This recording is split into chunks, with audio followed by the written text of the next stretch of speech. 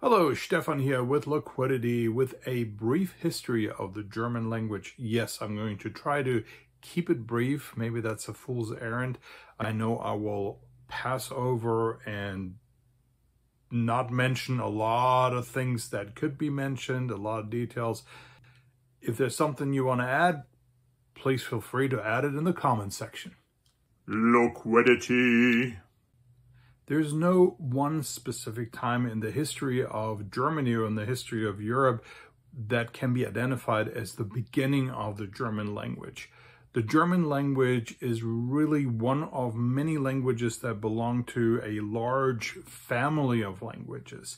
It is, among all the other Germanic languages, part of the Indo-European language family. And languages, of course, evolve. Languages change and sometimes they split off. Sometimes dialects become their own languages or are acknowledged to be a language in and of themselves.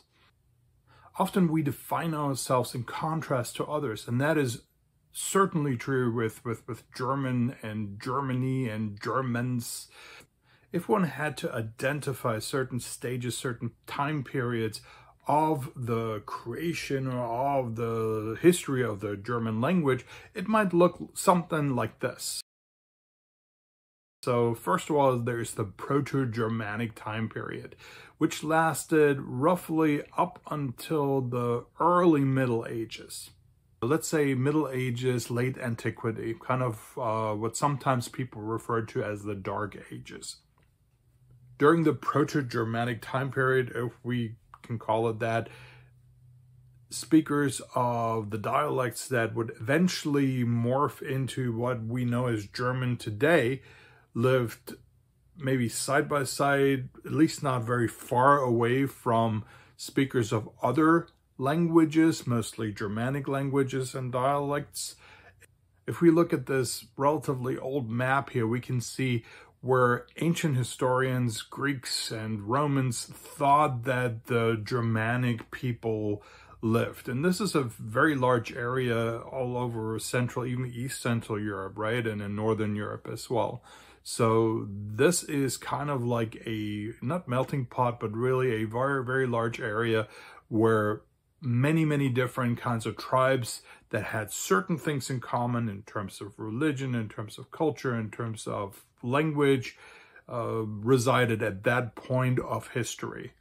Linguistically, the biggest change from Proto-Germanic to what would be the next stage would be actually early High German, would be the consonant shifts. So there are certain consonants that shifted. That's the reason why in English we would say ship, in German we would say Schiff, or in English we would say apple, in German we would say Apfel, or we would say in English weapon, when in German we say Waffe. So very often P's turned into F sounds or into Pf sounds. Another big change is that High German lost its th sound or the sound. So these dental fricatives. So German lost those dental fricatives that are still so common in English with the or th. This is also the time period of the great migrations of Germanic people. So around 500, the 5th century AD, the Western Roman Empire crumbled, and Germanic people who had been like pent up by the Roman border all of a sudden were able to infiltrate the relatively well-to-do, relatively wealthy Western Roman Empire. This is why we have Germanic people in Britain, why English is a Germanic language, because people from what is today Northern Germany brought their Low German dialects over to Britain, and that forms the basis, the very basis of English today. So the entire former Western Roman Empire was flooded more or less by mostly Germanic people, but also some other groups, like for instance the Huns, they came in. And as those Germanic people moved westwards, Slavic people moved into areas that were formerly occupied by German tribes. Most notably of all these people, and especially important for German history, are the Franks. The Franks were not just one tribe, they were really a confederation of various tribes that at one point lived in what is today north-central Germany. The Franks were already to some extent Romanized. To some extent, the Franks even went into battle with the Romans against some common enemies or simply as mercenaries. So when the Roman Empire crumbled in the western part of the Roman Empire and the Franks poured into these areas, they were already very familiar with Roman ways of doing things. Some of them were also literate in the Roman language, Latin, and they basically took over that part of West Central Europe. By the year 800, the Franks had expanded their empire, their kingdom, so far that basically all of West Central Europe, including northern Italy, was under their control. They were the most powerful ancient kingdom during that time period. And in the year 800, something very important happened. Pope Leo dubbed Charlemagne the Roman Emperor, even though the Roman Empire, at least in the western part of Europe, had ceased to exist long before that, centuries before that. Now, why is it important that the Pope announced Charlemagne as the Roman Emperor, even though there was no Roman Empire left? Because this was the very beginning of the Holy Roman Empire of the German nation, which is really the political name or the political identity of Germany for almost 1,000 years.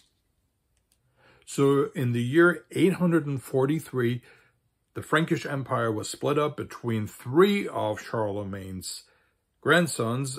So the core area of the Franks, especially the upper 2/3 of the Rhine River and its tributaries, formed the basis of what we can identify as modern German today.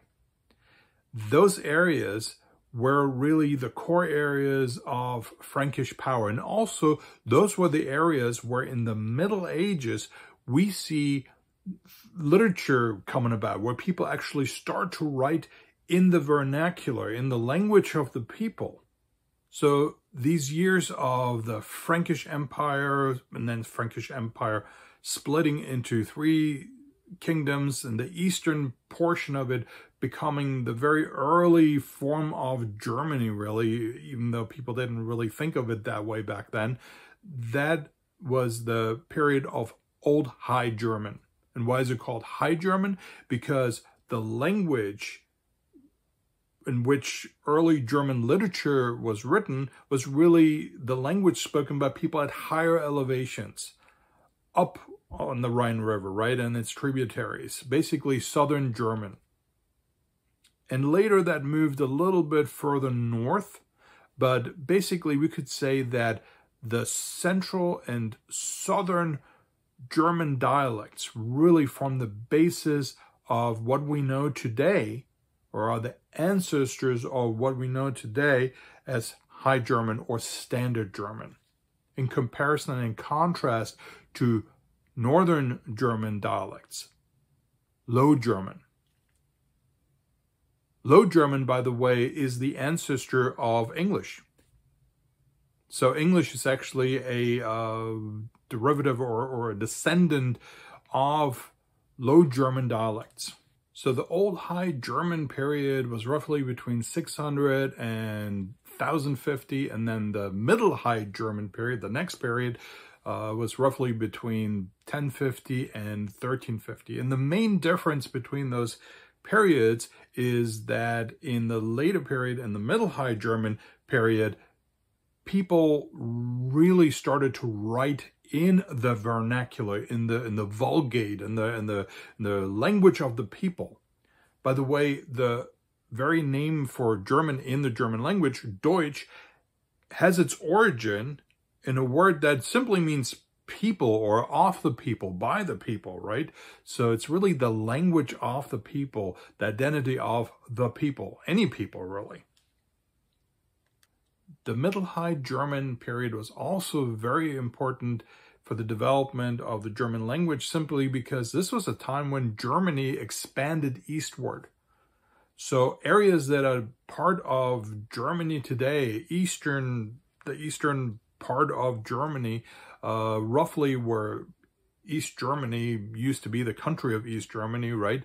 Those areas during the time of Charlemagne were actually inhabited by Slavic people, people who had moved in as Germanic people moved out, Slavic people moved in, and there's still some remnants of Slavic people in that area. Actually, we do have Slavic minorities in Germany who had lived there for over 1,000 years. So Germans started to push into these areas, and one of the excuses, if you will, that they used for doing that is that it was actually a sort of a crusade, right? This was also the time of the crusades against heathens, if you will, in the Middle East, to take the Holy Land from people who were not Christians, right? But at the same time, they did that in Europe as well. They pushed against people who had not been converted yet.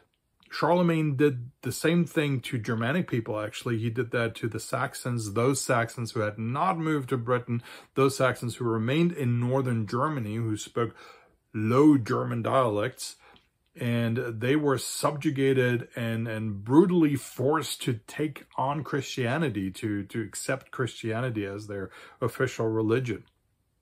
And we see that now happening in that Middle High German period and during the Middle Ages, with Germans doing that to Eastern Europeans, Central Eastern Europeans. And you may have all heard of the Knights Templars. Now, the Knights Templars were one of several orders of basically armed monks. And there was a German version of that. And those were called the Teutonic Knights. Or in German, we just call them Deutsche Ritterorden, which literally means German Knights Order, right?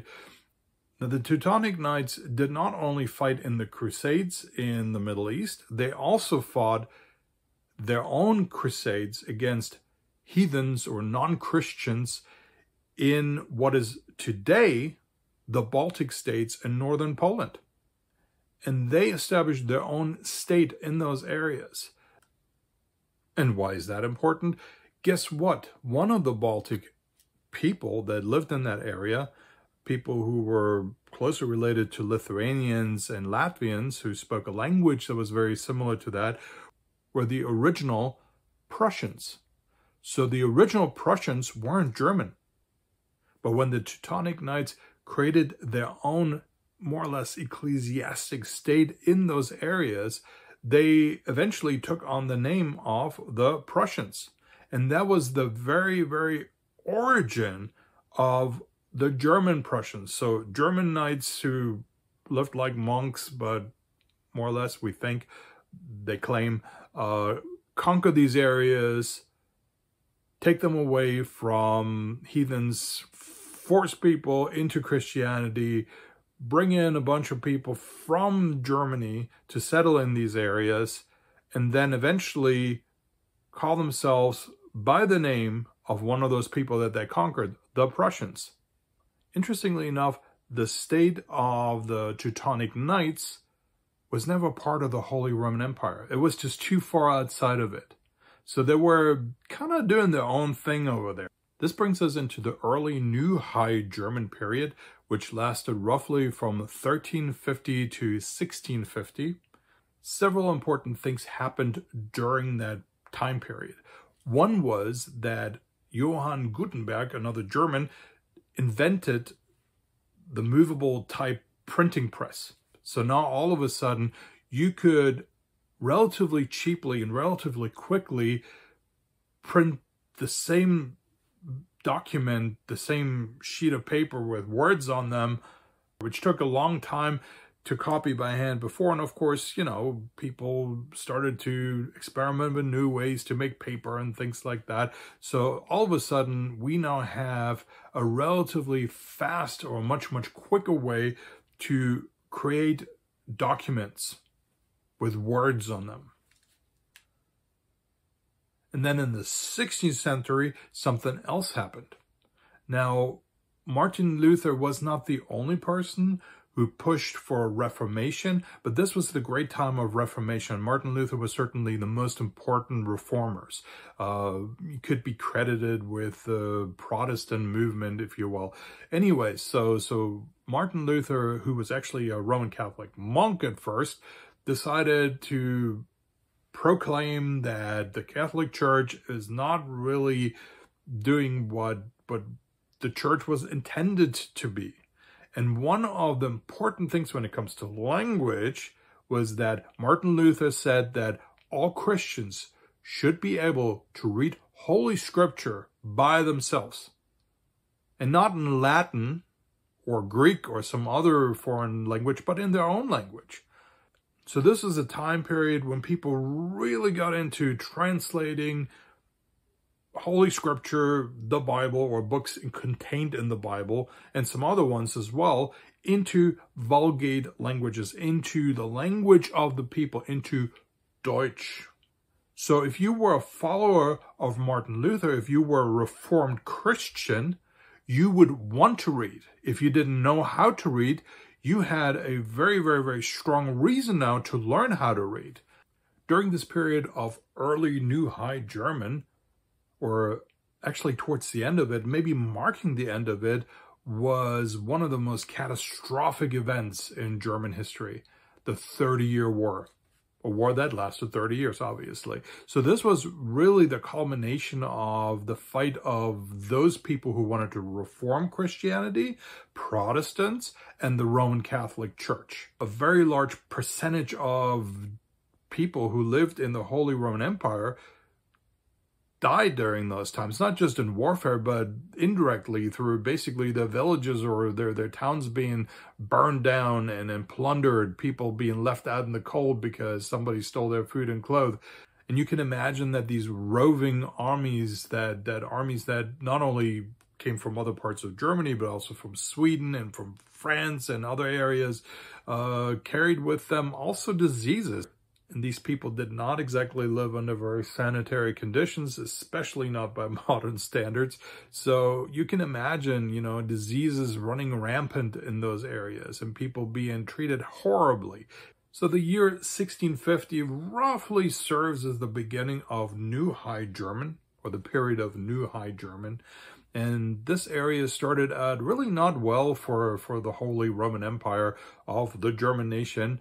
A couple of things happened. Obviously, with the 30-Year War, the entire area became really weakened and depopulated.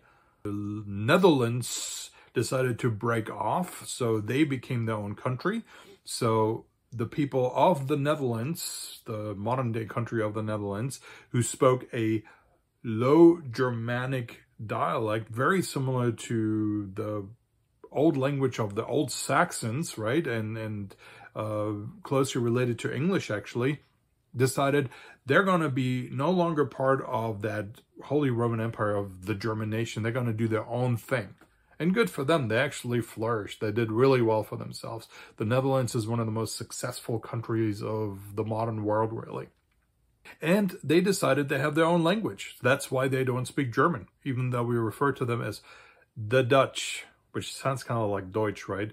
But anyway, so yeah, that's why the Netherlands has its own language, which is closely related to German and to English, but its own language. They broke off linguistically, not only politically, but also linguistically. So with the Holy Roman Empire being severely weakened, the French, basically the descendants of the West Frankish Empire, and that the part of the Frankish realm that actually took on the name of the Franks. France basically means the realm of the Franks. They now were encouraged to start chipping away from the Holy Roman Empire. And on the other end, in the east, we have the Turks chipping away from especially the Habsburg Empire, basically what is Austria today. Austria back then was part of the Holy Roman Empire as well.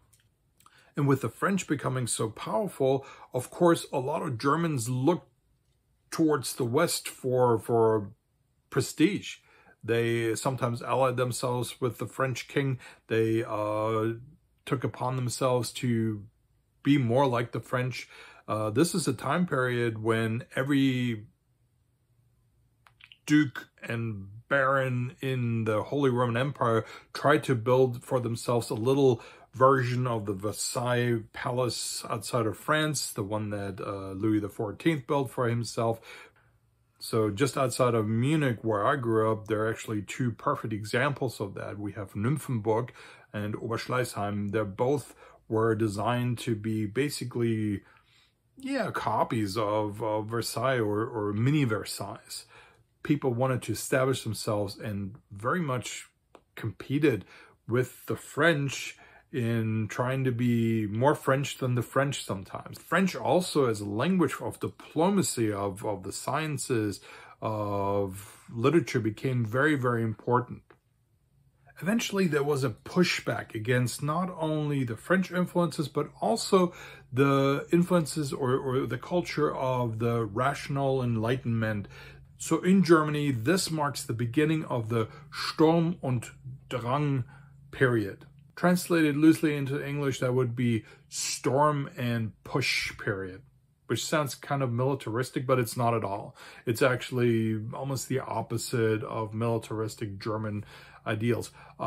So Sturm und Drang is a period that is associated with very famous German authors like Johann Wolfgang von Goethe, Friedrich Schiller, Friedrich Schlegel, Arthur Schopenhauer. They were more or less part of that, and then others were as well.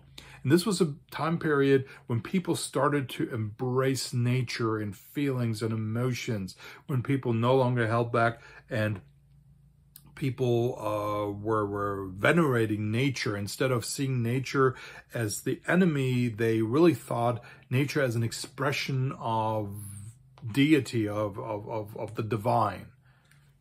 So you can see that this was sort of the beginning of the environmental movement, which is really strong in Germany today. Germans love their forests. They love going hiking in the mountains and in the forest.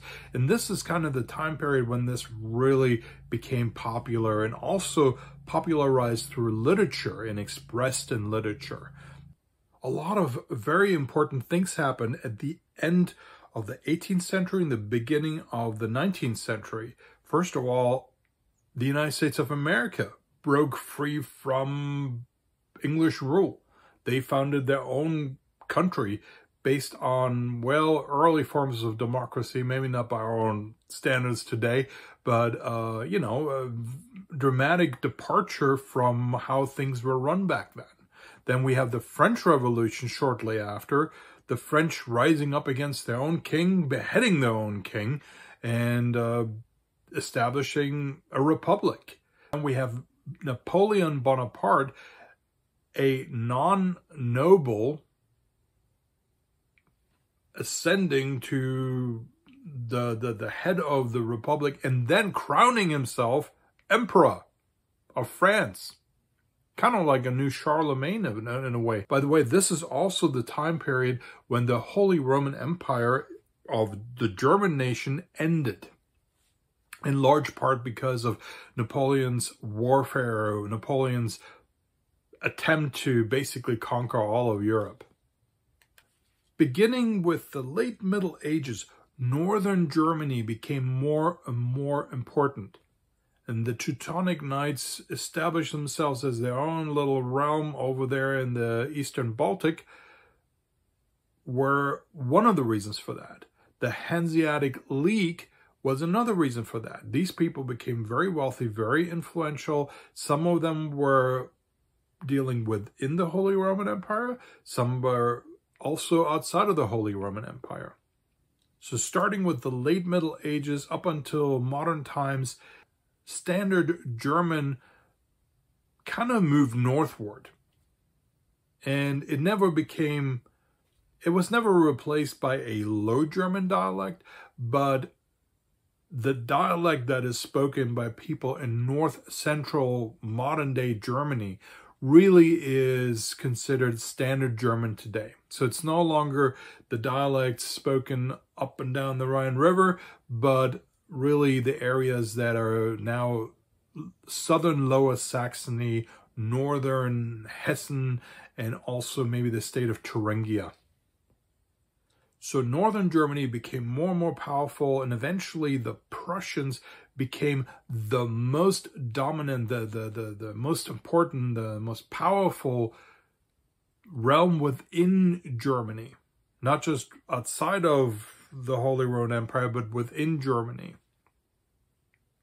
And they became the main competitors to the Austrians. So after the Holy Roman Empire ceased to exist, and after Napoleon was defeated in Waterloo and was no longer an issue, Germany tried to redefine itself and really broke into two realms. The Austrian realm, which really became partly German or German-speaking, but also really a multi-ethnic large empire, the Austro-Hungarian Empire. And then the other part, which was dominated by the Prussians. After Prussia's victory in the Franco-Prussian War, Germany reunites as a country under Prussian dominance. And the kings of Prussia are now the emperors of Germany. This is the Second Empire, if you will. After World War I, when Prussia ceased to exist, when the Austrian lineage of the Habsburg Empire also ceased to exist, when a lot of territories that were administered, that were controlled by either the Habsburg or the Hohenzollern family were cut off and given to other countries, and where other countries were actually formed, like we see the beginning of Czechoslovakia. Austria in its current boundaries starts to exist. A lot of areas that were controlled in Eastern Europe by the Prussians are now given to a new country that is revitalized, that is reborn, and that is the country of Poland, which had been torn apart by, on the one hand, the Russians, and on the other hand, the Prussians. And now we have Poland reborn out of the ashes, like a phoenix out of the ashes. The defeat of Nazi Germany at the end of World War II also ends the importance of German as a prominent language that was spoken all over East Central Europe. There were many, many different pockets of ethnic Germans that had settled in different areas over the centuries, and for various reasons. And a lot of those people, either willingly or not willingly, moved to areas that were then the occupied parts of Germany. Large parts of what was Eastern Germany, basically Prussia, Eastern Prussia, was given to Poland, and large parts of what was Poland at the end of World War II were given to the Soviet Union. A lot of ethnic Germans, most ethnic Germans from areas of Eastern Europe moved either to Austria or to Germany, or to the Germanies. Of course, there was an East Germany and a West Germany. And while there were two Germanies, also the language kind of diverged a little bit. There were certain terms that East Germans were using that West Germans were not using. So we had a state that was influenced heavily by the Soviet Union, and another state that was heavily influenced by, mostly the United States of America. And there are a lot of English terms that found their way into German everyday language. And then there are some terms that sound English, but that are of German creation, like, for instance, the word for cell phone, which is handy, which is a word that nobody else uses. It's basically a marketing ploy. It's a name for, anyways. Today, German is spoken by roughly 100 million people as a native language. It is a language that keeps evolving, that keeps assimilating, keeps absorbing influences from other languages. Most recently, of course, mostly English. This concludes my attempt to summarize the history of the German language. I hope you enjoyed this. I hope this was somewhat interesting. Please feel free to leave your comments and your questions below. I would love to hear what people think, and also a lot of things that I have left out, things that I may not even be aware of. Please feel free to add that in your comments. Thanks for watching. Take care.